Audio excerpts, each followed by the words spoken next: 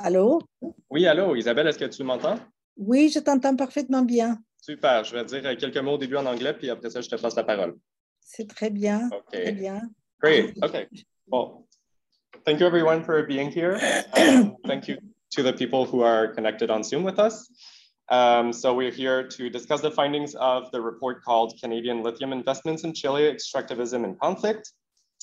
3 out of 4 of the authors of this report are here with us today to talk about the report and the findings. And they will each have around 10 minutes or 15 minutes to talk. And there will be a question period at the end. I will give the mic to Isabel Orellana, who is the director of the Centre. Isabel is going to speak in Spanish. Isabel. Mi turno. Bueno, muy buenas tardes a todo el mundo. Bonsoir, good evening. Le agradezco mucho a Gabriel la posibilidad de saludarlos. Como él lo señalaba, mi nombre es Isabel Orellana y yo soy la directora del Centro de Investigación en Educación y Formación en Medio Ambiente y Ecociudadanía de la Université du Québec a Montréal. Soy responsable además del programa del diplomado de estudios superiores en educación ambiental. Y bueno, por otra parte, conjuntamente con Gabriel y un equipo, trabajamos en un proyecto que se inició en el 2018, que tiene relación con las dimensiones crítica y política de la educación ambiental en los conflictos socioecológicos vinculados a la expansión del extractivismo. Por lo tanto, ya podrán constatar, digamos, la pertinencia que tiene para nosotros este foro que aborda particularmente la problemática asociada, digamos, a las inversiones canadienses en la industria del litio en Chile, que sabemos se está expandiendo de manera exponencial, particularmente después de los acuerdos de París, que ha alertado una vez más sobre la situación de cambios climáticos y que en un cierto sentido ha abierto la posibilidad a un mercado de ajustarse y buscar nuevas formas de, digamos, de mantener su poderío y de expandirse, y en este caso, digamos, de multiplicar sus intenciones de proyectos con la perspectiva de extraer el litio y otros recursos, digamos, que son necesarios para un proceso de transición energética que está esencialmente centrado en la electrificación de transporte. Chile tiene, como decimos nosotros, vive la suerte que le da la maldición de la abundancia en minerales y es codiciado, digamos, por muchos intereses, y en ese sentido las regiones en las cuales se encuentra esta riqueza son particularmente afectadas, digamos, y viven la situación de riesgo y de amenaza de intervención de las grandes transnacionales esencialmente, pero de los grandes intereses extractivos con esta perspectiva, lo que significa una multiplicidad de impactos tanto en los periodos de exploración como, por cierto, durante la explotación, y de impactos múltiples de diversa índole, no solo a corto plazo, sino que a mediano o a largo plazo también. En todo caso, quisiera agradecer esta oportunidad de poder tener con nosotros hoy día a Ramón Balcazár del Observatorio Plurinacional de Salares Andinos, a Devin Holterman de Beyond Extraction y Viviana Herrera de MiningWatch Canada, que van a poder compartir con nosotros este informe que han realizado, que sabemos resulta de un esfuerzo importante, digamos, de parte del equipo para poder dar cuenta de esta situación. Y una vez más, Gabriel Poisson, agradecimiento. Él es estudiante de la maestría en Ciencias Ambientales del UQAM, de la Université du Québec a Montréal, y también asistente de investigación y coordinador del caso chileno en este proyecto que mencionaba anteriormente sobre los conflictos socioecológicos. Muchas gracias por darme la oportunidad de saludarlos y buen foro. Muchas gracias, Isabel. Bueno, vamos a seguir con, sorry, we're gonna go forward with the land acknowledgement. So we would like to begin by acknowledging that Université du Québec à Montréal, UQAM, is located on unceded Indigenous lands. The Kanien'kehá:ka Nation is recognized as the custodians of the lands and waters on which we gather today. Tiohtià, Montreal is historically known as a gathering place for many First Nations. Today, it is home to a diverse population of Indigenous and other peoples. We respect the continued connections with the past, the present, and future in our ongoing relationships with Indigenous and other peoples within the Montreal community. So I will present the three co-authors of the report that we will discuss today, starting with Viviana Herrera. She is the Latin America Program Coordinator at MiningWatch Canada, where she works directly with Indigenous and non-Indigenous communities affected by Canadian mining. In collaboration with national and international networks, she coordinates advocacy campaigns to amplify communities' voices in Canada, advocating for corporate and government accountability.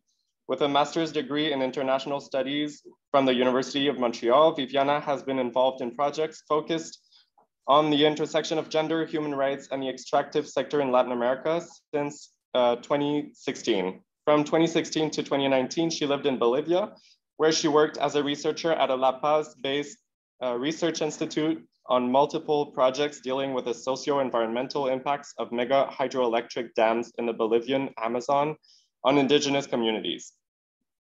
I will now present Devin Holterman, who is a postdoctoral fellow leading a collaborative research project between the University of Northern British Columbia and the Yellowstone to Yukon Conservation Initiative that looks to explore and develop the conservation social sciences across the Yellowstone to Yukon region.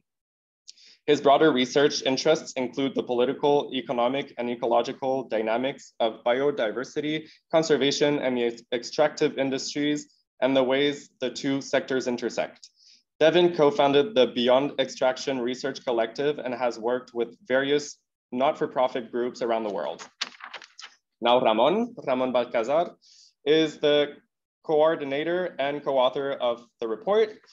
He is the co-coordinator of the Plurinational Observatory of Andean Salt Flats, OPSAL, a cross-border collective that brings together Indigenous leaders, activists, and researchers from Chile, Argentina, and Bolivia around the protection of Andean salt flats and wetlands and lithium mining resistance. He is currently pursuing a PhD in rural development, and his research focuses on the local implications of the corporate energy transition and green extractivism in the Andean Puna. He produced the documentary Water is Worth More Than Lithium and edited the book Salares Andinos, among other works, in collaboration with local and international organizations. So we're gonna start with Viviana Herrera and her presentation. Thank you very much for being here.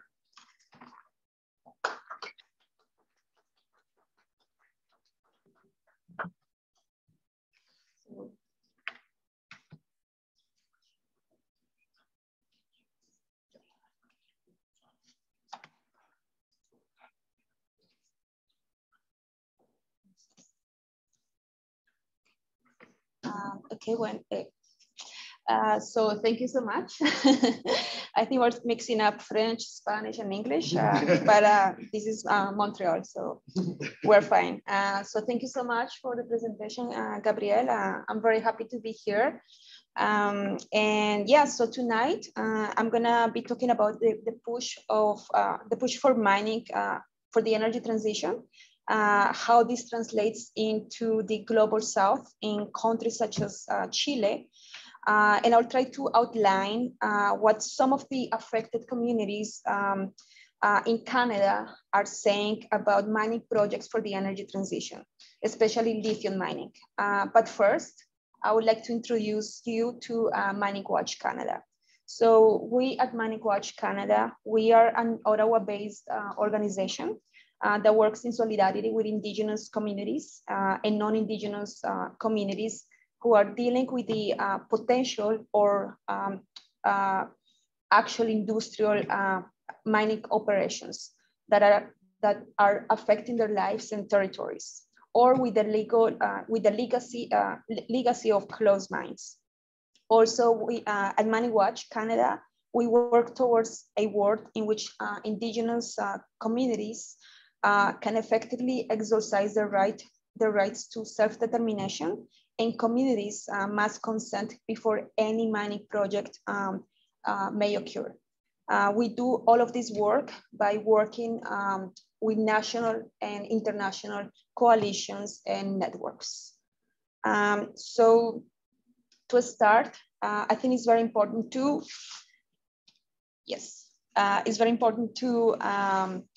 to say that Canada has a key position in the globalized world in terms of the mining industry. Nearly half of the world's publicly traded mining companies are listed on the Toronto Stock Exchange. And the majority of these investments, as you can see in the map, are located in Latin America, in countries such as Brazil and Chile.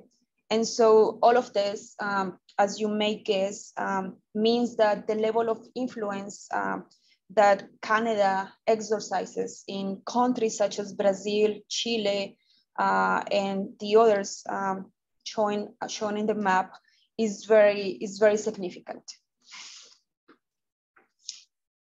So before we get into what has brought us here, which is Canadian investments in Chile in the lithium mining industry, I think it's very important to say or to talk a little bit about why Canada is the capital of the mining world. So first, I would like to say, or one of the reasons why Canada has such a prevalent role in the mining world is because of all the laws, the regulations, and tax systems that are designed by and for the mining industry, that allows the mining industry to meet their own needs and pay little taxes relative to their earnings. Also, we have a whole ecosystem of experienced and skilled consultants, financiers, engineers that work for the mining industry. Also, let's not forget all the political and economic support that Canadian mining companies enjoy and receive by Canadian embassies, and especially by the trade commissioners, whose job is to facilitate and promote Canadian mining in other countries such as Chile. And of course, as you can see in the pictures in the slides, we have this legacy of this history of colonialism in Canada. We have a history of genocide, of displacement, of dispossession of Indigenous peoples, which still continues today. The history of Canadian colonialism and the building of capitalism in Canada are intrinsically linked to the mining industry. And as such, this is a model that is exported to other jurisdictions. And as of now, one of the things that we're going to be talking tonight is this push for mining for the energy transition. And so we're again seeing this dispossession and this displacement of Indigenous communities and communities who are resisting this push. This mining for the energy transition is being pushed and is being advanced with many discourses, but one of those discourses is the need for a post-COVID-19 economic recovery, but also to fight against climate change. And that's something that I'm gonna discuss right now. So one of the, now that we know that we are very concerned about the climate crisis, corporations and governments are putting out there that the solution to the climate emergency is deepening mining extraction. That is to say, intensifying the extraction of critical minerals and metals needed to build the technologies needed for the energy transition. That means that we need minerals and metals for technologies such as solar panels and electric cars. That's what we hear in the news. That's what we hear when we see the Minister of Natural Resources addressing climate change. So in this way, the same extractive model that has brought us to the current climate emergency is being sold to us by governments and the mining industry as the solution to climate change. That is to say that we need to replace one type of extractivism with another one. In other words, that the fossil fuel industry, that we need to replace the fossil fuel industry with the so-called green mining, which actually has the same issues as traditional mining, that is to say gold mining. So that means lack of consent from communities, human rights violations, and contamination of fresh water sources. So how are governments and the mining industry positioning themselves as the solution to the climate crisis? Well, we have, for example, the current Minister of Natural Resources, who was also the Minister of the Environment and Climate Change, saying that climate change is both the challenge of our time, but also an economic opportunity. The mining sector will play a critical role in supplying the minerals and metals for batteries needed in a clean economy. Also, we have Sayona Quebec. Sayona Quebec is a Canadian company that is trying to push for lithium mining here in the province of Quebec. And as a way to present or to get capital and investment from investors, they are painting this picture of lithium to be the solution to global warming. And we see this in their website and in their communications is literally painted as green. And so, of course, all of this calls into question Canada's priorities, right? It makes visible this contradiction between a discourse about respecting Indigenous rights, about respecting human rights, women's rights. However, when we see these sort of policies, we see that what drives Canada, Canadian public policies and foreign policies is actually economic and mining interest, which are environmentally and socially destructive. So what are some of these public policies that are driving this push for mining for the energy transition? We have a few. So at the federal level, we have the Metals and Minerals Plan. At the provincial level, for not to say all the provinces in Canada have their own plans. So here in Quebec, we have the Quebec Plan for the Development of Critical and Strategic Minerals 2020-2025. But for tonight, and given the time that we have, I would like to highlight the last one. And the reason for this is because it's not only the most recent one, it was announced in December 2022 during the COP15, which, as you know, was held here in Montreal. But as you know, in December at Palais Congrès, Justin Trudeau was announcing like a couple of initiatives in order to reverse biodiversity loss.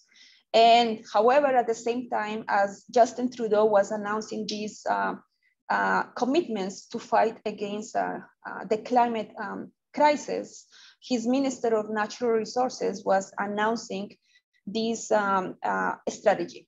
And this is very concerning because this strategy, Canada's Critical Minerals Strategy, aims to expand exploration and speed up all the regulatory processes for critical mineral projects, such as lithium, graphite, cobalt, magnesium.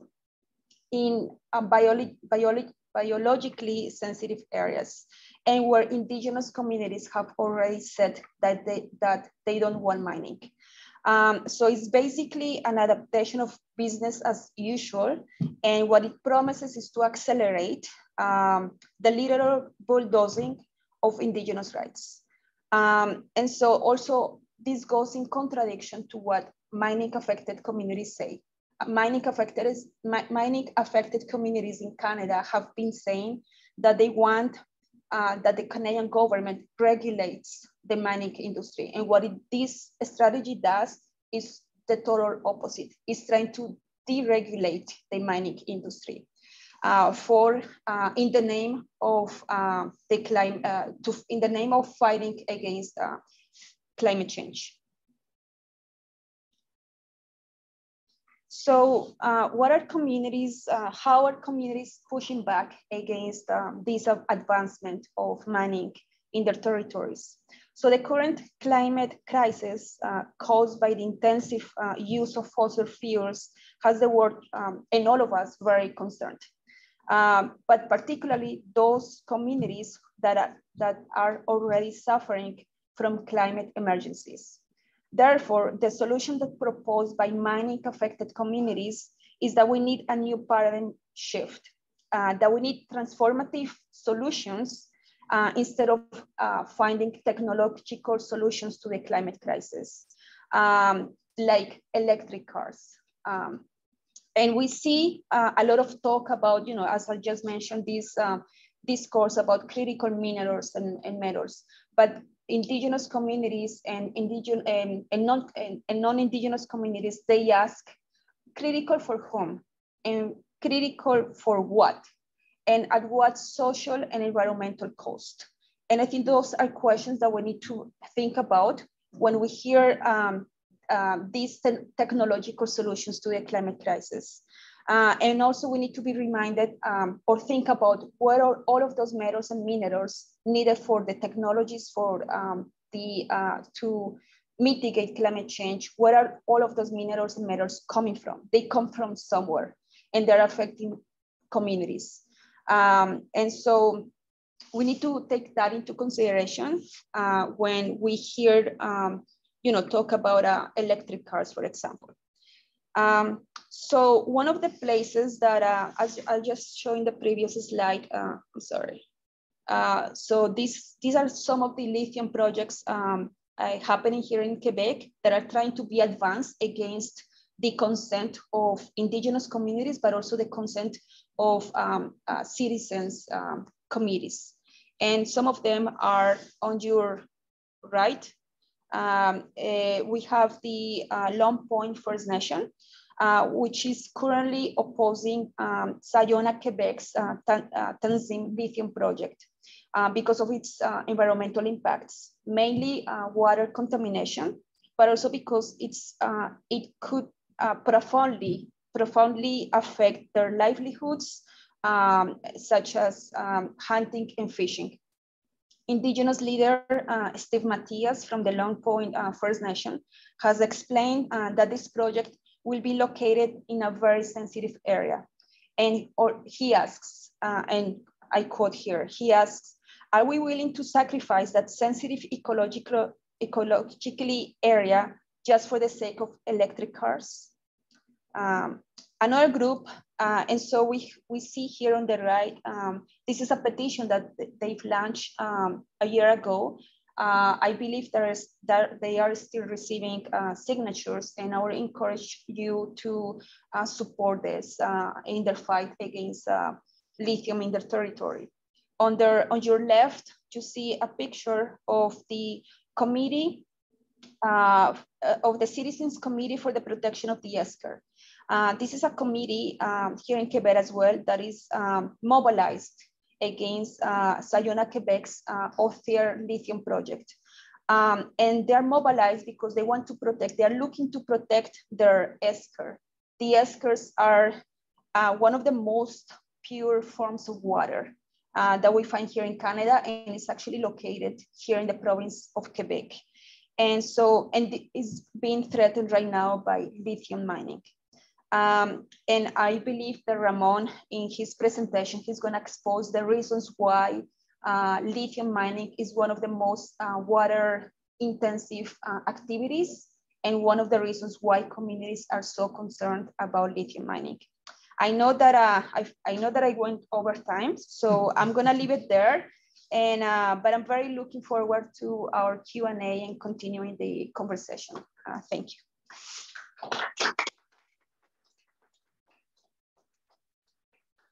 Thank you very much, Viviana. Now Devin is next, and he will be presenting as of now. I only speak one language, so no difficulties for me today. But yeah, thanks for those in attendance and those online, and also to Gabriel for your support, and of course Ramón and Viviana as well. Viviana, we actually just met tonight, so putting together the report and doing these things was all in this kind of crazy time of the pandemic and all of those other things. So it's nice to finally meet you and be together in this space to talk about some of this work. I'm a postdoctoral fellow at UNBC in British Columbia, and I work really closely with the Yellowstone-Tiohtià Conservation Initiative. But tonight I'm actually here in my capacity as a member of the Beyond Extraction Research Collective. Beyond Extraction is a group of researchers, writers, activists, artists from a range of disciplinary kind of backgrounds and philosophical backgrounds as well. And we've really come together to kind of critically investigate and resist, the resource extraction industries in its various forms. And we really, through this collective, we try to create venues and platforms for the voices, stories, and struggles, and also the techniques that confront the kind of imperial promises of industry and its extractive mode of social organization as we conceptualize it. The group's primary objective really is to reveal how the mineral exploration and development sectors of the mining industry, so kind of this rather often forgotten subsector of the mining industry, conjures this rather imaginative, or conjures an image of the subterranean space as a space of really dramatic private wealth, in effect. And we began this work, let's say in 2020, a little bit before that. But thanks to, in large part, we came together around an Antipode International Workshop Award, which allowed us to host this Beyond Extraction Counter Conference in 2020, literally days before the pandemic changed everything for everybody. And this counter conference was really like a multi-day series of events we held during this time. And importantly, and why I'm talking about it, is we held it concurrently to the Prospectors and Developers Association of Canada's annual convention, which is the largest mining conference in the world. And so this image you see here is just a few blocks from the Metro Convention Center, where we were literally trying to counter the convention, commonly referred to as PDAC, which you'll hear me say a lot. And so as a collective, we take PDAC, this convention, and the industry association as our kind of primary node of analysis, if you will, and critique. And we try to expose, the convention and the industry association as a key player in the extractive industries, and its various kind of the way in which the extractive industries function through kind of these international networks of relations and discourses and representations. So our focus and really our contribution to this work was in trying to reveal PDAC as this crucial node in the Canadian and really international mining space. Just quickly a little bit more about Beyond Extraction. Building from those initial efforts in 2020, we tried not to let the pandemic slow us down. And in building off those efforts in 2021, we also hosted an online forum showcasing a series of researchers who are very critical of the mining industry. Just last year, some of our members launched a a audio and visual counter tour of the Royal Ontario Museum's tech suite of galleries, which is also the Royal Ontario Museum in Toronto is also a key partner with PDAC. And so we're trying to reveal these kind of connections in various kind of social and cultural spaces that are tying back to kind of promoting or legitimizing or normalizing the mining industry, and particularly Canada's kind of role in it. So you can learn more about our work here, the collective's work, all volunteers and such on our website. So I keep saying PDAC. And so what is PDAC?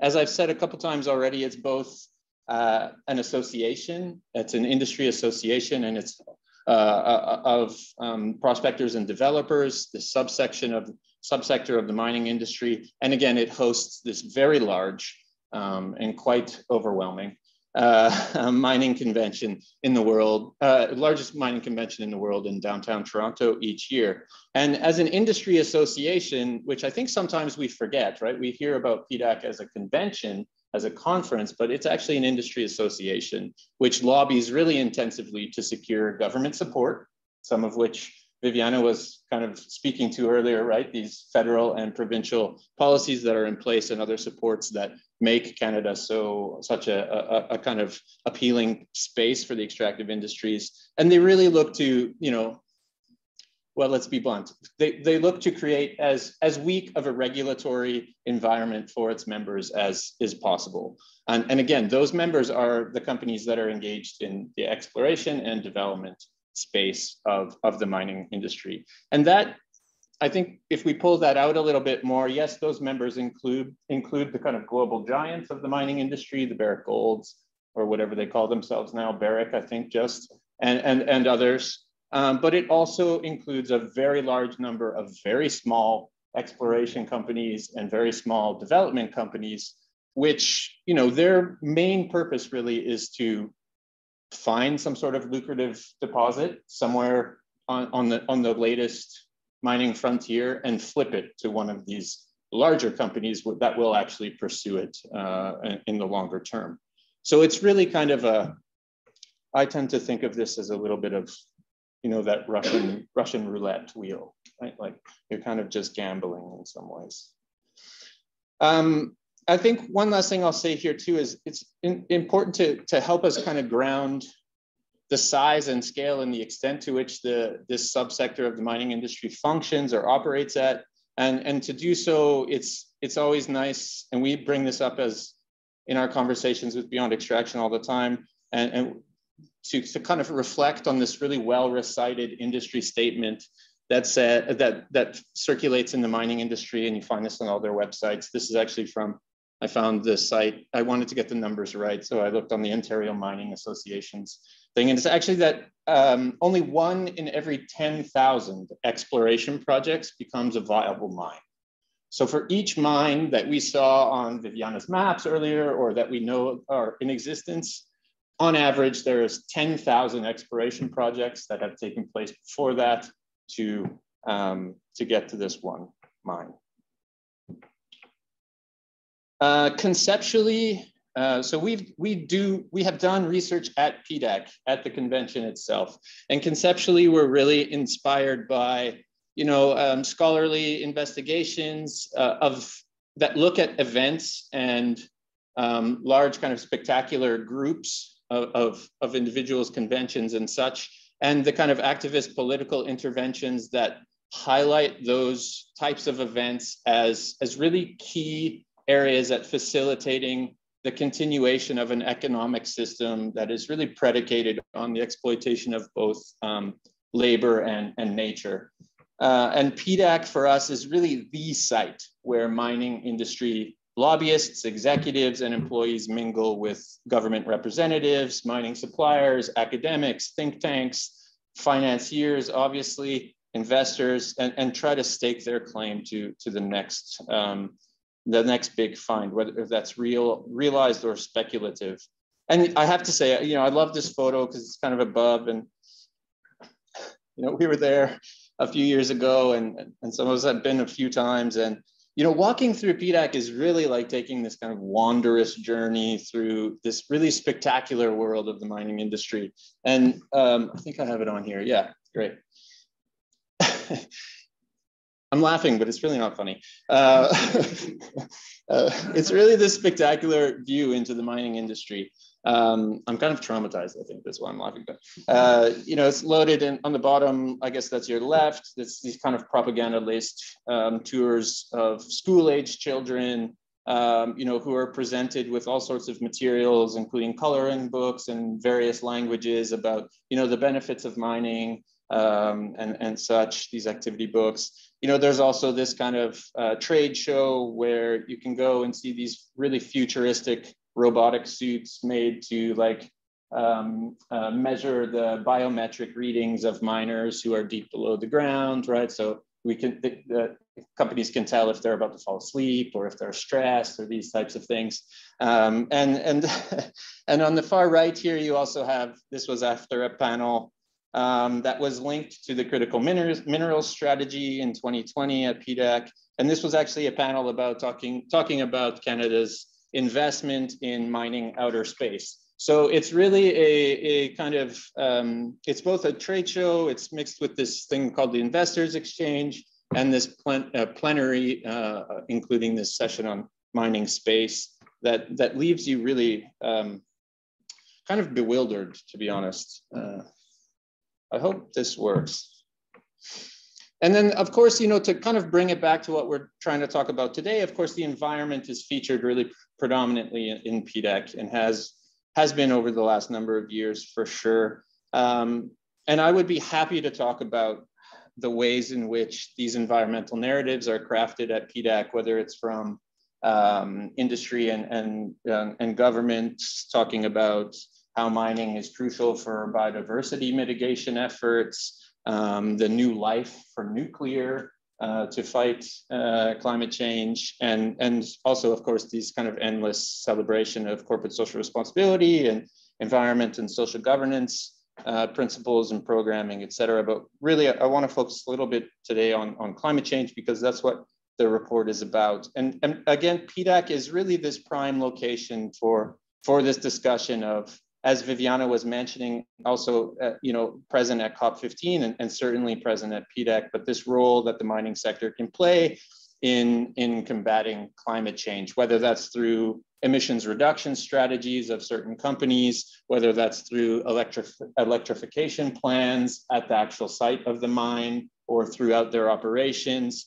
These companies at PDAC are often talking about or vying for this position to be the kind of most sustainable mining corporation, which of course, for many of us is kind of a contradiction in terms, but that doesn't really matter at PDAC.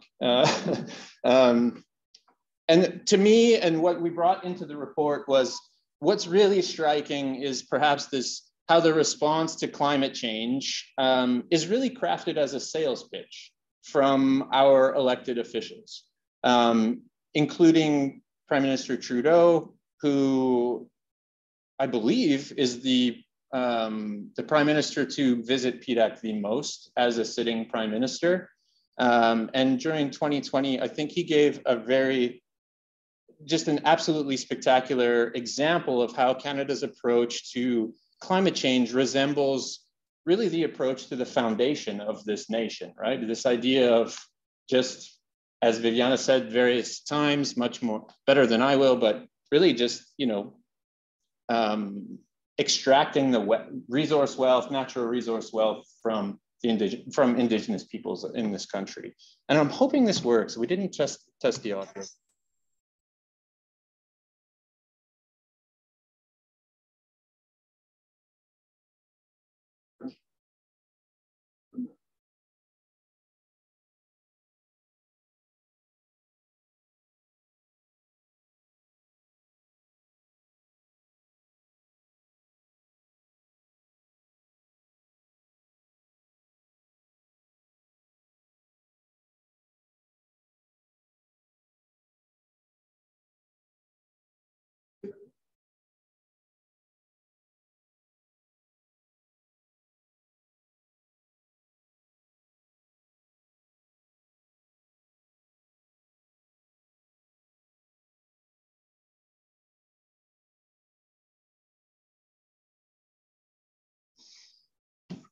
should have left the part going in French.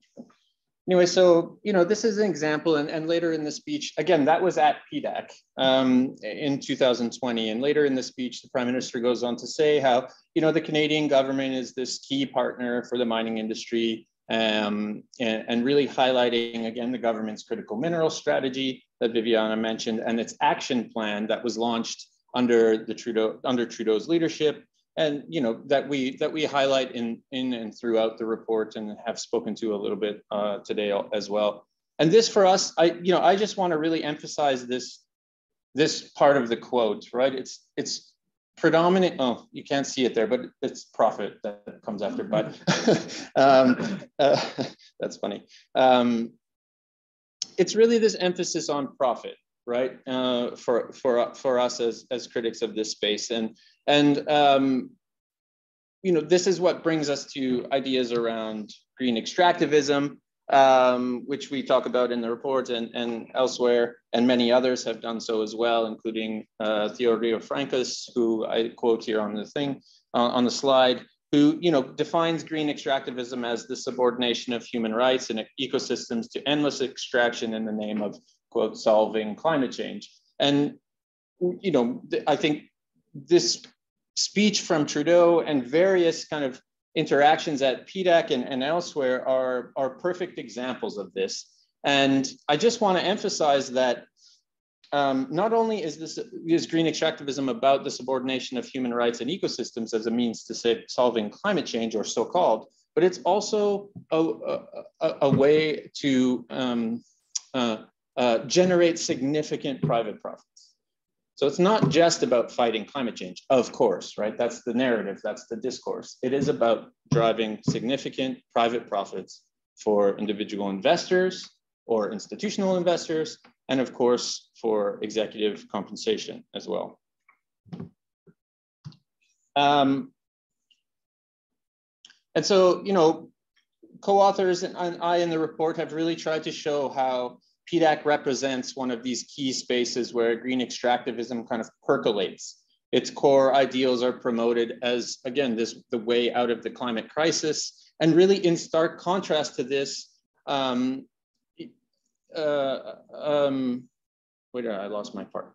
In stark contrast to this and the profits to be generated from the mining industry and its investors and for its investors and executives, absent, of course, are the voices and the work of civil society organizations, solidarity groups, and Indigenous and frontline communities, who face, of course, the brunt of the challenges, both in terms of combating climate change, but also in terms of confronting global extractive industries as well, whether it's in Canada or in places such as Chile, which we focused on in this report.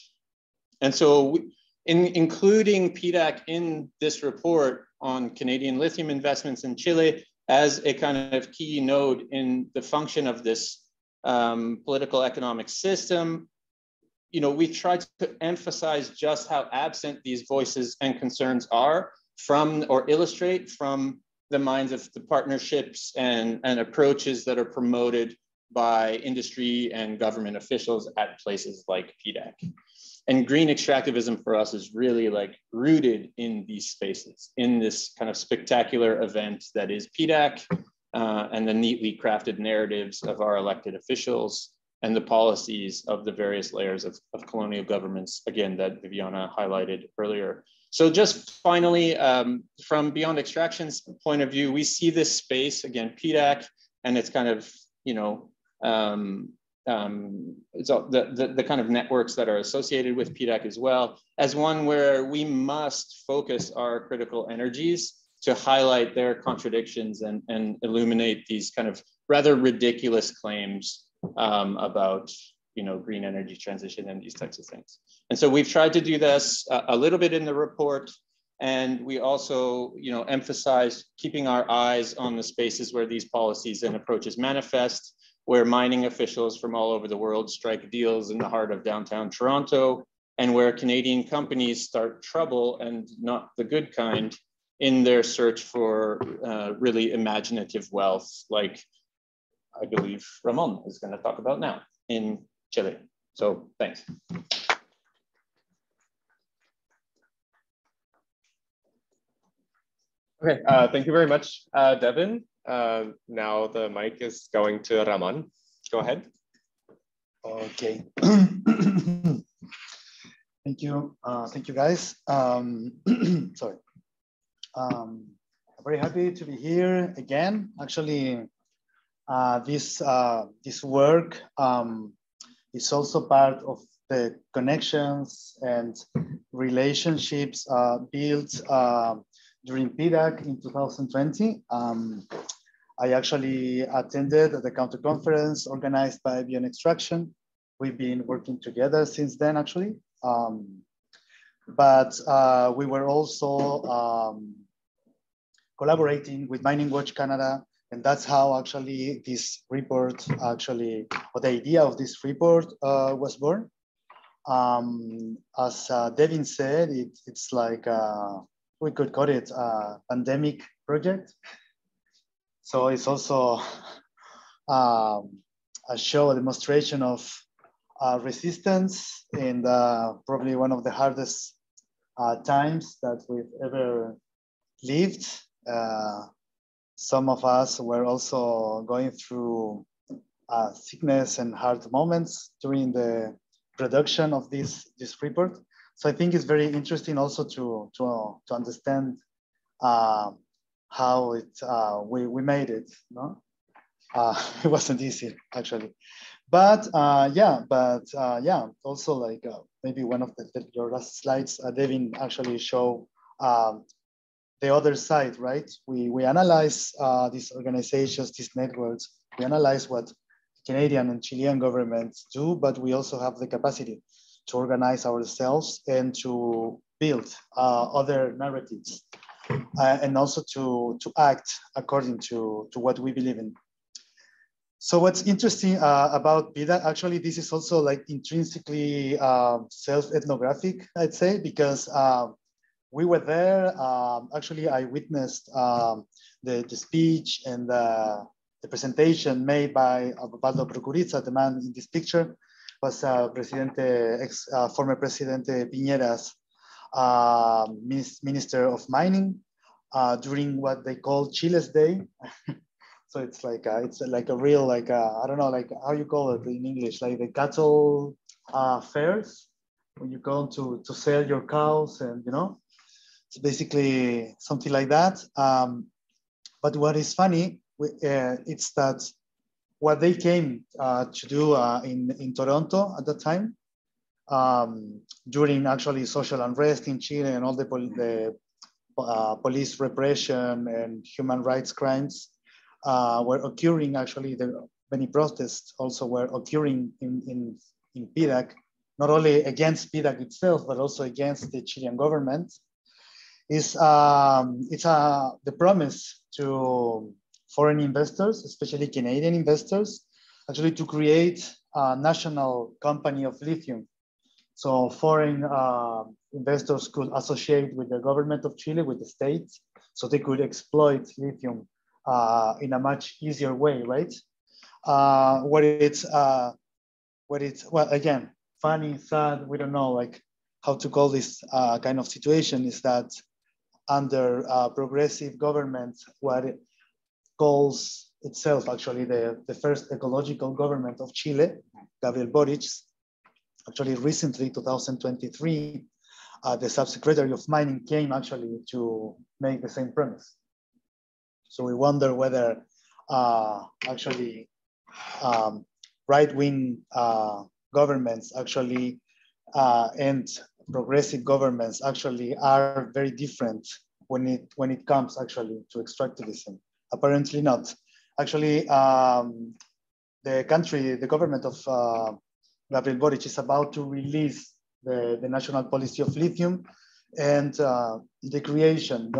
I mean, we are not 100% sure, but it's probably what's going to happen. With the creation of this, actually the company under these conditions to offer actually joint ventures for foreign companies. From the perspective of land and territory defenders, actually the situation will become more complex with this progressive government, the president that we voted for actually, because now the projects actually will have the permits and the concessions in a much faster way than ever before. This is in the report. I think that it's part of what Viviana also explained. We are not saying that what happens in Chile doesn't happen in Canada, for example. Dispossession of rural indigenous peoples actually happen also in the global north. It's happening also in Europe. It's happening in Portugal, in Spain, in Serbia, for example. So this, the lithium boom actually is affecting different territories and territories that have a lot in common. And actually Canada and Chile have much more in common than we thought probably before meeting, and even myself before coming to Toronto and now coming to Montreal, right? But of course, what I want to share here is more about what's going on in Chile. So I think it's important to understand that all this, the possibility or all the new projects that are coming are coming not only after a series of Canadian projects, especially in metal mining, with Barrick Gold and Pascua-Lama, for example, with these very big cases, Teck and many others. But Vizcachas, Proyecto Vizcachas, right, in Putaendo with copper mining, but also in the salt flats with conflicts already going on since several years. So in the case of the Salar de Atacama, which is the place that I've been living in and from where actually I work, and I dedicate my own activism and research since the beginning, at least, because now it's much more than Salar de Atacama, unfortunately. We had already conflicts between local communities and two main projects, lithium projects, which are SQM and Albemarle, but I'm not going to explain everything here. This is the second time that I use this picture, only because I was part actually of this process. Here we are denouncing SQM and Rodwood Lithium, which is now called Albemarle. And what I want to show here is that actually these conflicts that emerge under the signature of an agreement between the states and one of these companies, and then after, during the social outbreak in 2019, right before actually the time that I came to Toronto, actually, at some point were suffocated by negotiations and by new strategies used by companies, and doing what the Observatory of Latin American Conflicts, OLCA, calls the privatization of dialogue. So now it's the companies actually the ones who deal directly with communities. This has a lot to do, well, we don't have much time to analyze that, but also a lot to do with what I saw in the, the Indigenous peoples space in PDAC, at PDAC, and this model of relations with communities and how communities are now partners of the mining companies, right? So this is pretty much what has been going on in Chile. And it's a model actually of relation that has been also established as the new norm, as well as the compensations, mostly for lithium and copper projects. But this happens, of course, in a context, historical moment. What we see here is the absence of the state, or a role as like the role lacking of services, of basic services, water, electricity, healthcare, but present for facilitating extractivism or for repressing demonstrations, for example. So in Chile, a lot of people say, no, the state is totally absent. I wouldn't say that. I said it's absent for some things, but very present for others.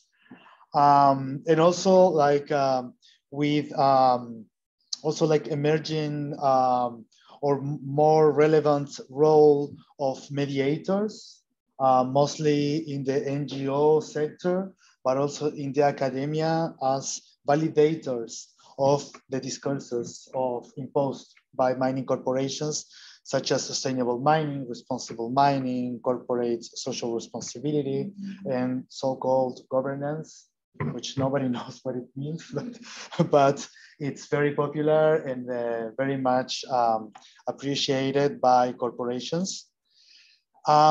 Lithium mining happens under very specific conditions, thinking that the high Andes are one of the most vulnerable, actually, ecosystems to climate change in the world because of the altitude, because of actually the dryness, because of the changing temperatures.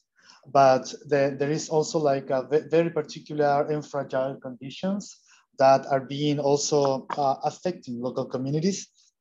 Here, an OPSAL comrade, also an indigenous activist and farmer, is actually seeing what happens in his ancestral territory with the floodings and also the destruction of the irrigation canals. And this is mostly part of, it is part of the report, and it's something that I go much deeper on in my research, because all these are actually agricultural systems that exist since millennia and are being rapidly destroyed by climate change.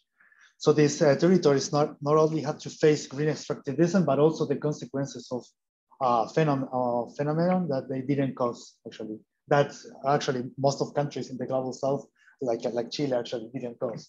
Our contribution to climate change in historical and present terms is marginal, actually.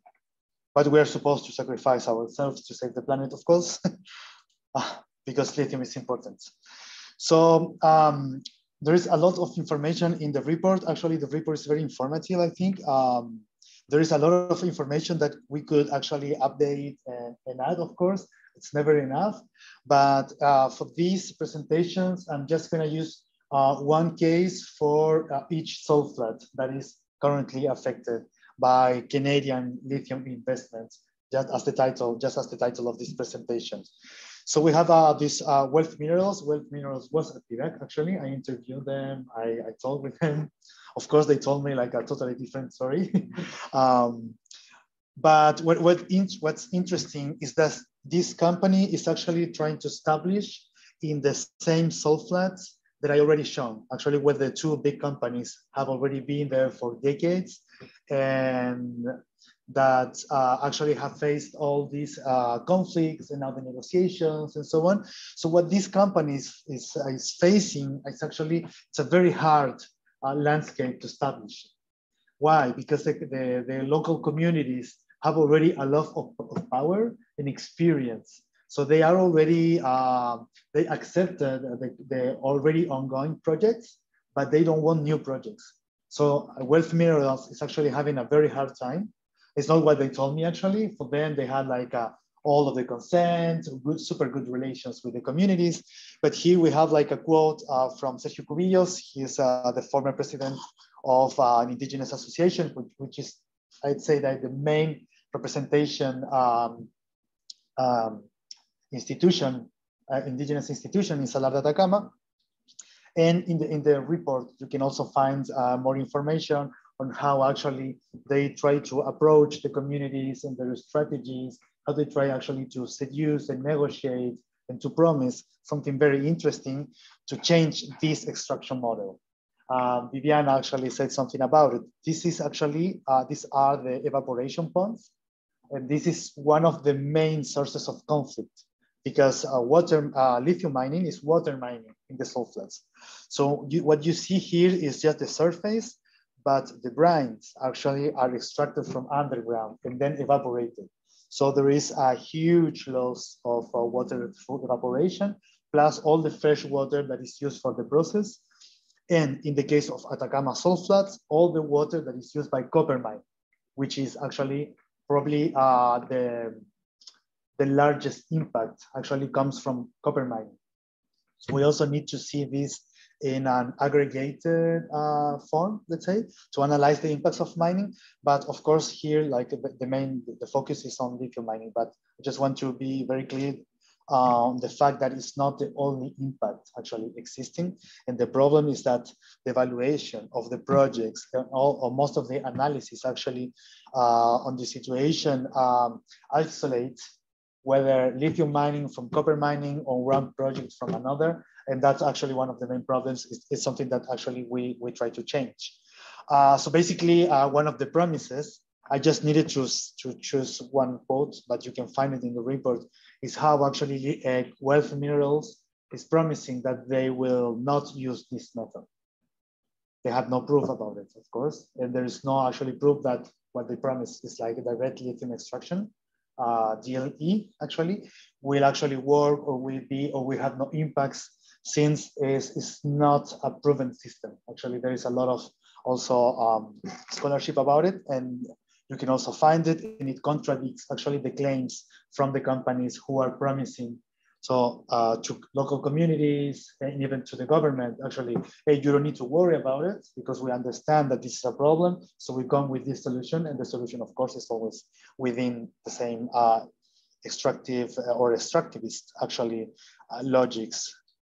And we have also Maricunga salt flat. This is a salt flat that is, well, for the north of Chile, we could say it's close, but it's a couple of hundreds of kilometers south from Atacama salt flat, and is mostly inhabited by Coya indigenous communities.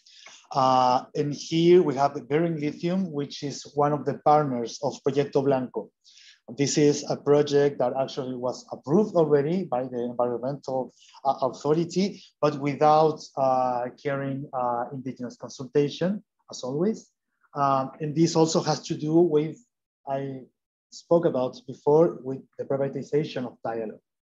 So what they do here is actually what they did here was to choose actually the communities that would agree with negotiating with the company. So they signed a private agreement, and that's how actually they got the approval for the project. So Leslie Munoz, another comrade from OPSAL and an indigenous defender, she, her mother, her community are against lithium mining under like any conditions. So they don't want to negotiate. As a result, actually, they've been excluded from all this dialogue. So the project actually can carry on without them. So they are invisible for the state, and that's their struggle right now, to be present and to actually be acknowledged and recognized as a community that is protecting the salt flats, the wetlands, the environment, regardless the decisions of the other communities that are respectable and understandable, but they also have the right to be consulted. Of course, I cannot go too deep into this case, but you can also find more information in the report. We've been also publishing some more updates about this case. If you're interested, on our website, is salares.org. Because it's a very dynamic case, actually, the one from Maricunga. And this is the last case that I want to share. I think it's okay with the time. We still have some time, right? This is a salt flat, which is in the Tarapacá region. It's in the border with Bolivia. It's towards, let's say, north of Atacama salt flat. And it's a salt flat that probably 95% of the salt flat is in Bolivian territory. But since in Bolivia, they have their own laws and it's complicated for foreign investment so far, some companies like Lithium Chile, which is not Chilean, is Canadian, is super Canadian, 100%. Actually, this is a condor, by the way. This is a symbol, like, you know, it's like the bald eagle for their neighbors. Mm. So the condor is for us, basically. So yeah, so it's very ironic. What they're trying to do actually is to explore.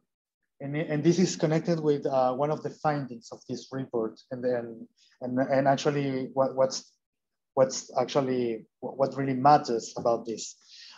So they want to explore. So this the Aymara indigenous communities opposed to the exploration work because it's where they feed the cattle. Mostly, well, they grow quinoa, and they keep mostly alpacas. Alpacas are in the very high in the plateau, let's say. They live high in the higher lands, which is these lands. So what happened with this in this case is that the Lithium Chile actually filed a lawsuit against the two communities, two indigenous communities. And who needs to actually to respond is the president, because he's the legal representative of the community. And Maria Gomez actually, this is a quote from the report, but we had like a talk last week, and she still has to go to court and to keep responding to the requirements.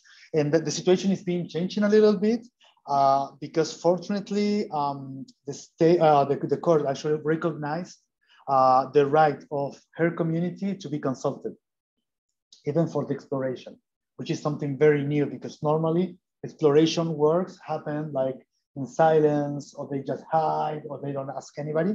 So this is changing because there is much more experience, and the networks help. Actually now, unfortunately, Paulina, a member of our team, she's an attorney, and she's also like following the case, and so we are also like building more capacities, internal capacities to like contribute more like in a more concrete ways to this process. But something that I really wanted to do is like to show who is this person. So take notes, please, because it's Terence Walker, a highly experienced geologist and leading expert in hydrogeology from Canada, of course. So he directly, as you can see here, is the demandante, is the person who is actually filing the lawsuit against the communities. It's not even the company, it's this person itself. Why? Because people like this man, actually, what they do is to go to Chile, they find the lithium, and what they do is to come to PDAC and other spaces, like similar spaces, to sell the projects. So when they find it, they sell it to junior companies and so on. On junior companies, sell it. This is something that we also learned in PDAC, right? So it's very, for me, for example, and part of my research actually now focuses much more on this kind of, organizations and people, because sometimes when we work too much on describing the resistance and organizations and what's going on in the territory, we don't know who's using this information and for which purpose. And we've realized that many of these companies and even the government actually, sometimes they use a lot of the information that is published, sometimes by critical researchers, even by NGOs, and even by the communities themselves sometimes. So we prefer actually to keep some of the internal or even personal information that from the indigenous activists and the territories, sometimes just for for the record and to make better decisions, but not to reveal much about what's going on, especially now with all the new projects coming over us, like as a big tsunami of lithium projects. But we need to expose this person, these people. We need to expose the governments, of course, and all the networks, right, that work in favor of to favor extractivism. So Maria also has like her own vision of the transition and the electromobility, and I don't think that it's that different from mine or from yours probably, or from many people's. She really asked why people actually these people want more and more money, and at which cost. And this is something that we hear actually all the time with people who, from the territories, they don't understand what's really going on, because this is a crisis that they didn't provoke. This is a project or a big extractivist project that they haven't been actually asked about. And I think that these voices are key actually to build these other narratives, right? With them, not only asking them what they think, but work with them that's actually OPSAL. That's why we call it like a dialogue of knowledges, more than just research. So basically, the findings are basically it's what you just said, how Canada, how these initiatives, how PDAC, right, contribute actually to capitalize and to deepen extractivist development model in countries like Chile, but also countries or our president or our authorities also are part of these networks, and they are thinking the future of these countries, of our countries, also within the framework, right, of extractivism. The new projects, the salt flats, the increasing number of projects, and how these community relation strategies change depending on the context, on how or what's the response that they find with the communities. They will offer agreements, they will offer help, they will file lawsuits. It's going to change. It's going to depend on what's the response. But they will actually pursue, and they will actually do whatever is at the reach actually to get what they want, which is the lithium, water, and the access actually to the territories. And the responses, I think this is very important. I mean, we cannot just stay or stick to this to the analysis of the situation, but we are also acting. We are organizing ourselves. We are connecting south-north and also south-south, especially south-south actually. Dialogue. That's why OPSAL we are organized among territories in Chile, Bolivia, Argentina, territories that were separated. There were wars. There were so many divisions, and it's the case everywhere. But we don't call it lithium triangle for the same reason. It's the Puna de Atacama, or whatever you want to call it, except lithium triangle. Because, and yeah, so this is the way we actually not only fight the projects, but we also fight the mindset actually that is behind green extractivism. Yeah, I think that's it. Thank you.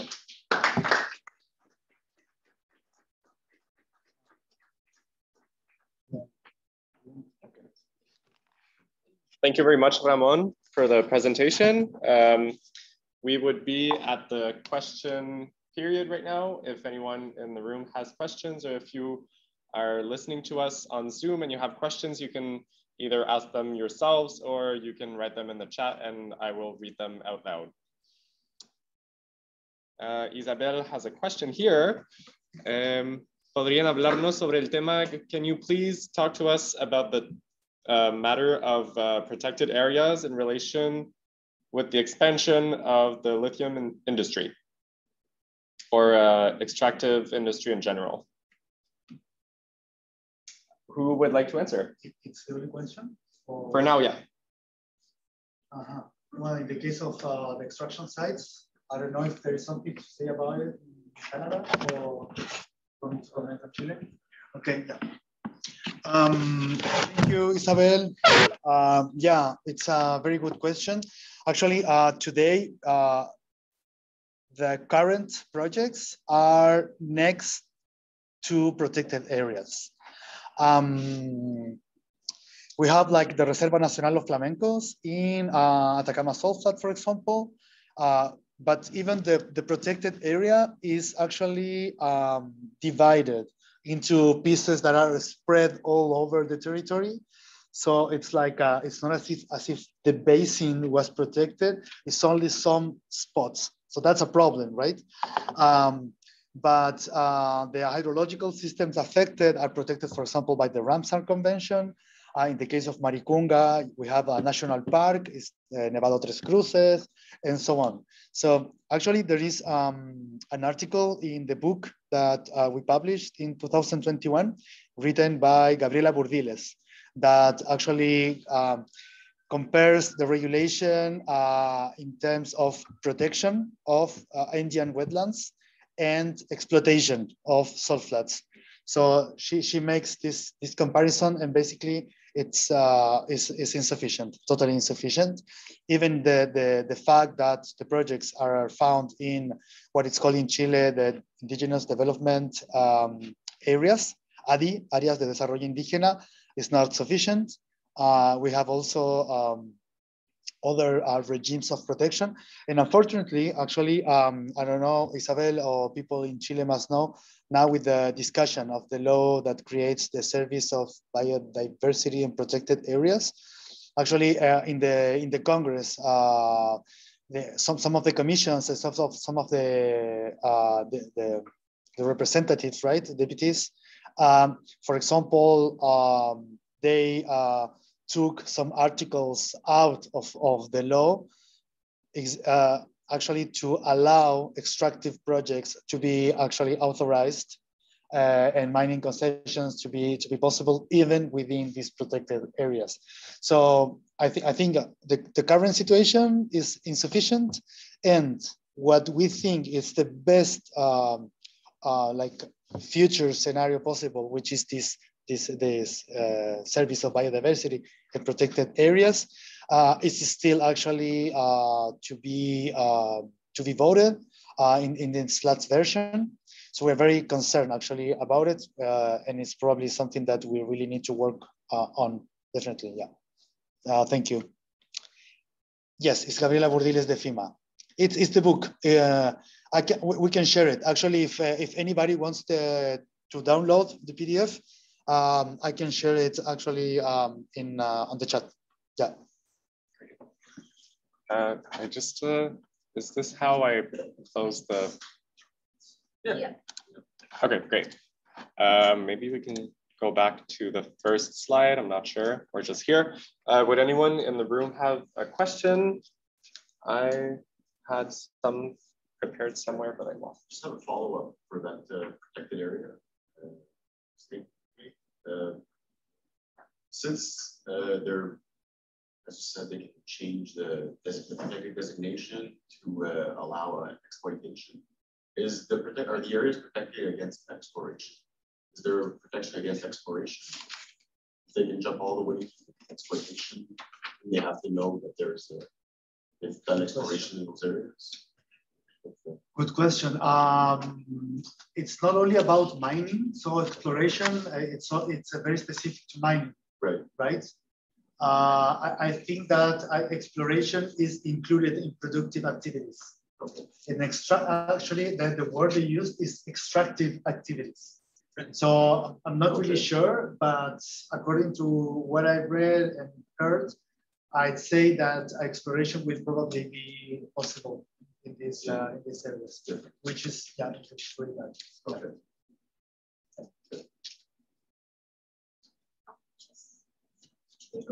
Yeah, sure. How does it work?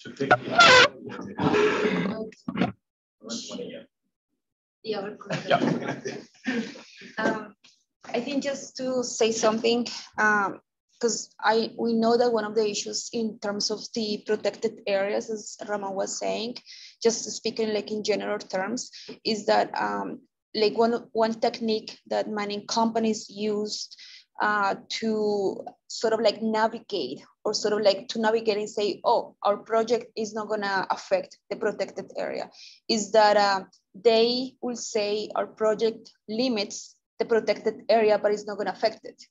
However, of course, that reasoning, that doesn't make any sense, because ecosystems, nature, they don't have borders, right? So yeah, like in theory,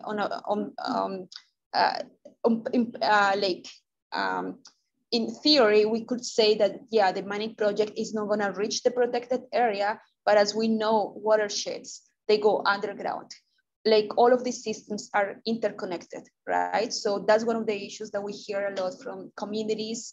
And this is not, as Isabel was saying, it's not only related to lithium mining, it goes to copper mining, gold mining. And we hear, like, for example, in communities in Ecuador, how like mining companies say, oh, like it's not gonna be affected, but of course it's gonna be affected because everything is interconnected. And that's also one of the techniques that mining companies say, that when they say only one community is gonna be affected, because all the communities are going to be affected one way or the other because everything is interconnected. Yeah, I guess I'm repeating myself, but that's the point, right? That all ecosystems are connected, and when something is affected, when one watershed is affected, all the watersheds are going to be affected. Yeah, maybe I'll just, didn't think the conversation would go here. I'm happy that it did. Admittedly, I don't know the happenings in Chile on this issue of protected areas very well, but again, if focusing the assessment at PDAC, that's another one of these environmental narratives and kind of themes that arises at PDAC is actually the mining sector's now involvement in various biodiversity conservation initiatives. And in some cases around the world, that has included the creation of new protected areas as a way to help gain access to the mineral deposits somewhere else that they want. So again, this idea that like kind of offsetting the impact of the mine with the creation or establishment of a protected area in another ecosystem, right? Which of course, like if you think of the interconnectedness of ecosystems, is pretty easy to challenge in terms of just a pure like biodiversity, like a baseline function of how biodiversity functions, right? Like one ecosystem is not the same as another ecosystem. So offsetting in this way doesn't really work that well. Normally I show, when I talk about PDAC, I show a slide also of this gold company, this Canadian gold company called B2 Gold, and they have this really flashy program where they've created these rhino gold bars that they get as their kind of biodiversity programming. They sell right to investors. They're really flashy. They're literally a gold bar, and they claim to reinvest those funds into various biodiversity programs at the local level, at the site level nearby their mines. So in the same way that the industry is involved in climate change responses, electrification, all of these types of things that we've been talking about tonight, increasingly involved in the kind of biodiversity conservation realm as well. And I think actually in the case of, anyway, there was an interesting interview with President Trudeau and the environmental minister in and around COP15, and they were talking about the critical minerals strategy and protected areas. And there was actually these hints that, you know, in the future, Canada may have to be kind of flexible in terms of being able to secure these critical mineral sites regardless of where they are. So there's kind of these like legal openings potentially in the future that might change what we think of protected area or create a different type of designation or whatever. Great. We have a question from Ariane. Is there any lobbying with the actual government against the lithium mining? Have they shown themselves open to hear the protests? Yeah, actually, we just we're sharing a Twitter. It was also like there is the publication also on the website about it. I actually wrote something about it. The lack of participation of civil society and local communities in general in the discussion about the national policy of lithium, and especially about the possibility of the creation of this company. So maybe you can see it in the chat, and that's pretty much our statement, our positioning, and I think that also I think it's Ariane. I think I know you from Civil Society for Climate Action. So if it's you, we were sharing some these, and I remember that there were some responses from the network and about this the need actually of more participation. Unfortunately, and it's all contained in this piece, like that you can check. But in general, like the government actually promised a lot of change and has a very progressive discourse. And I think that what they're doing now is quite contradictory. And especially regarding lithium, because they are actually meeting like all the mining companies that go to Chile. They've met even Elon Musk, basically. But they have like systematically ignored civil society organizations and people actually that Marcela Hernando, the Minister of Mining, know, or Gonzalo Gutierrez, the assistants for non-metallic mining actually know, which is us and other organizations. So we are quite disappointed, but actually we really hope that the government at some point will hear organizations like ours, not only us, of course, but organizations like ours that have like at least some knowledge based on first-hand experience and scientific experience, and that local knowledge is actually that explain and sustain our positioning on this. Maybe we could go with one last question from the chat here, except if there's maybe questions in the room. Was there a question in the back? All good? Okay, have you looked into Canadian government financial grants to countries of the Global South that are actually financing Canadian mining projects? And that's from Andres Larrea, a coworker of ours. If you have any insights on this question.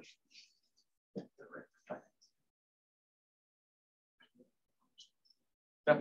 So I'll just repeat the question. Have you looked into Canadian government financial grants to countries of the Global South that are actually financing Canadian mining projects?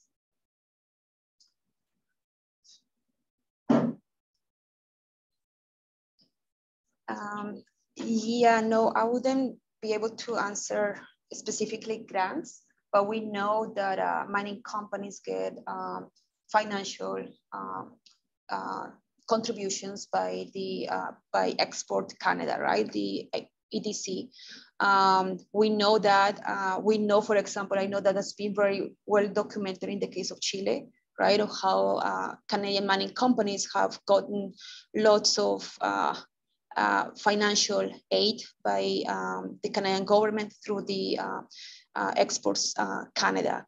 And this is very, of course, very problematic in one way, as we mentioned before, you know, all the political and economic support that mining companies get once they want to install a mining project in a community.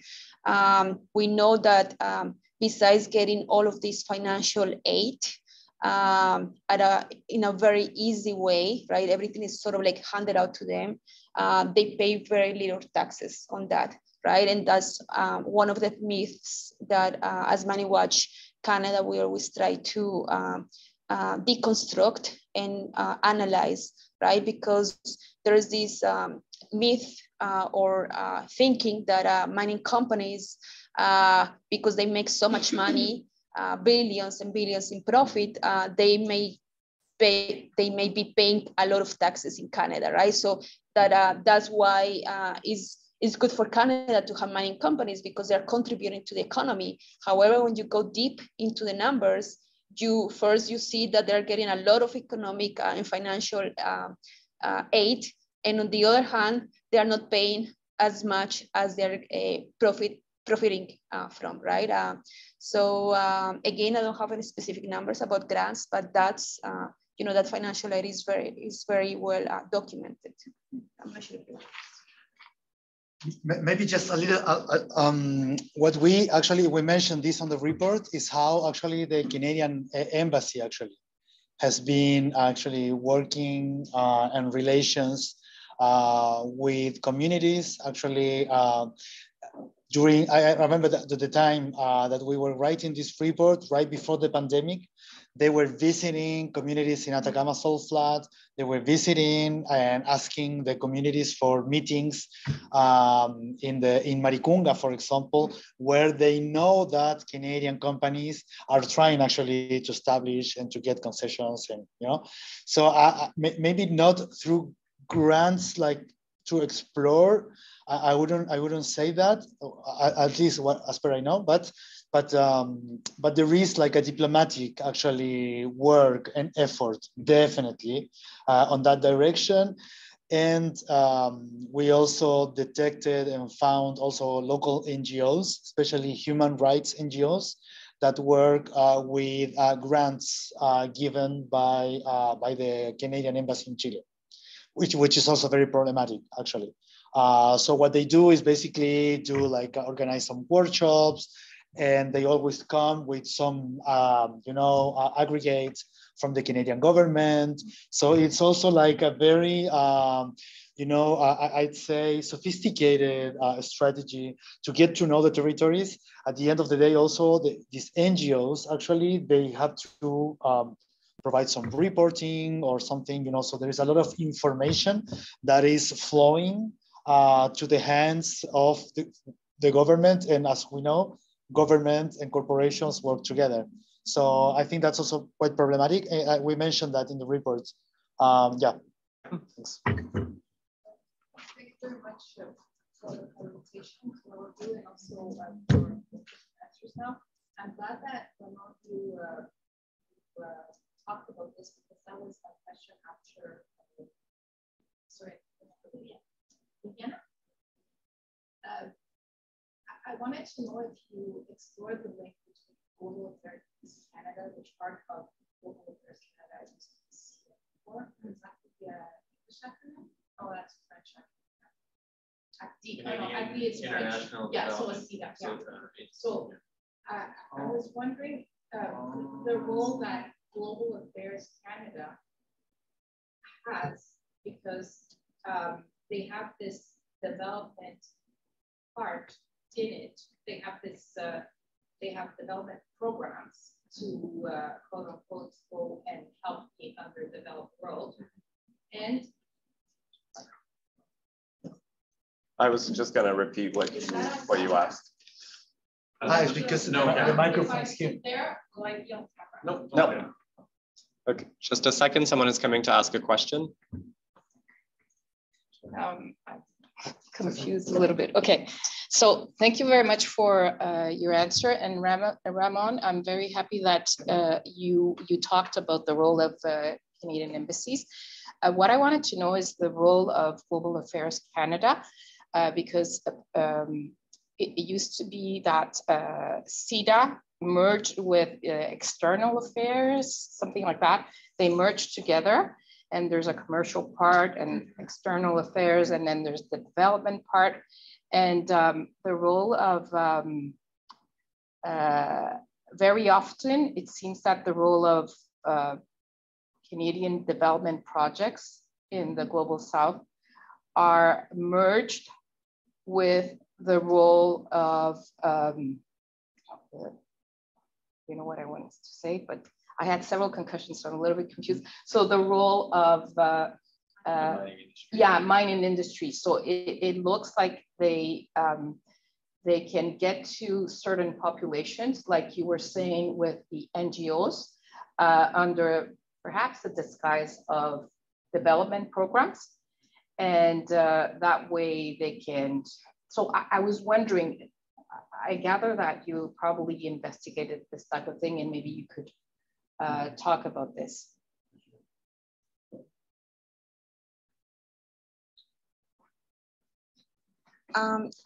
Yeah, so we've looked into it, but and as MiningWatch, but I also have some experience because of working with Canadian volunteer organizations that go to the Global South to do development projects, women's projects, right? Women's rights projects. And one thing that we've seen is that one of the strategies that the Canadian government uses in order to sort of like whitewash their image in countries such as Chile, Bolivia, Peru, Ecuador, is that they send volunteers, for example, into these projects. And they do, let's say that, yeah, those projects are good, right? Sometimes there's nothing that we have to criticize about those projects. However, they put a lot of money into that in order to present those projects and to show these friendly face to the country, right? So they will, you know, so the Canadian embassies do a lot of work of promoting those projects within the country. However, when it comes, you know, these allegations against Canadian mining companies and, you know, human rights violations, contamination, that gets downplayed. And what it gets, you know, highlighted is this good job that Canadian NGOs are doing in the country. So we see that as a way of whitewashing and greenwashing also Canadian behavior, Canadian mining companies' behavior in those countries. So I'm not sure if that answers your question. Well, it does partly, but I was trying more. I was more of the role of Canada. Yeah. Because they have government workers that actually work on sites. A little bit. Yeah, actually, when in 2020, I met actually people from Global Affairs with Kirsten. Actually, we had a meeting at PDAC. So she managed like to get this meeting, and so it's quite complicated because I don't know about specific projects or specific funding, but it's very clear that they have their agenda. They heard what Kirsten and I had to say. Kirsten, by the way, working at that time with MiningWatch Canada, right? So she was part also of the activities that I had in Canada. She was organizing or helping me to organize that. So basically, we realized that they were just commanded, kind of. Like for them, actually what they said is like, okay, we want to hear what you have to say, but this is like bigger than us, you know? I don't know about specific projects or funding. I think actually that the question is very interesting, and that's actually what these spaces are good for. Because maybe we could actually like search a little bit more and see what they are actually doing now. At that time, what I was trying to explain was like part of this presentation about the conflicts in Atacama and how Canadian companies wanted to enter this subfield, right? What they wanted to do is actually just to say that they had like all they were super open actually to listen to organizations and to people, but there was nothing that they could do actually basically to change anything on the diplomatic agenda because of what we've been talking about right now. Actually, as you see, like the minerals, the transition minerals is something much bigger actually than many of the specific departments of the government. But thank you for the question, because I think that we should definitely actually try to dive a little bit deeper into that. Is that maybe you could look into the history of what went on 20 years ago with CETA. Yeah. And yeah, we'll get answers. Definitely. There are thanks for the suggestion. It's not even, I think it's 2015, I want to say. I mean. Oh yeah, but this is like a history, like. But there's direct links between CETA at the time and their development aid programs in direct partnership with Barrick Gold at the time. And if my memory serves, part of the reason that they merged Global Affairs was because of the pushback that they received on those types of There was 2 or 3 projects that were Wow. Just thank you. It's certainly there. Yeah, thank you very much for the question. I think it helps us look through different links between different actors in the extractive world, Canadian and worldwide. So thank you very much, everyone, for being here, for coming. I want to thank every author of this report that is public. Anyone can access it. It's very good. I read it a few times. So Ramón, Devin, Viviana, and Cristian Flores. Yeah, exactly. I would like to thank Fundación Tanti. I would like to thank le Centre, le Centre de recherche en éducation et formation relative à l'environnement et à l'éco-citoyenneté. I would like to thank le projet Resistaction, dimension critique et politique de l'éducation relative à l'environnement en contexte de conflits socio-écologiques et leur rapport à l'émergence d'alternatives. I would like to thank MiningWatch Canada. I would like to thank Beyond Extraction and Observatorio Plurinacional de Salares Andinos, the OPSAL. Thank you, Nicole. Thank you, Javiera. And thank you, Terrence, for helping with the tech at the beginning. Thank you. I don't know if I forgot anyone. Yeah, well, thank you very much for attending this forum. And thank you. That's it. Yeah, next time.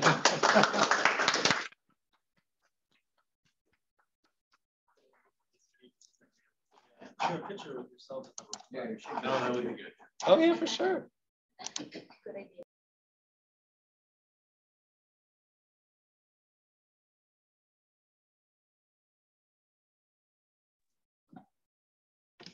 Okay, hello everyone. Isabelle, est-ce que tu m'entends?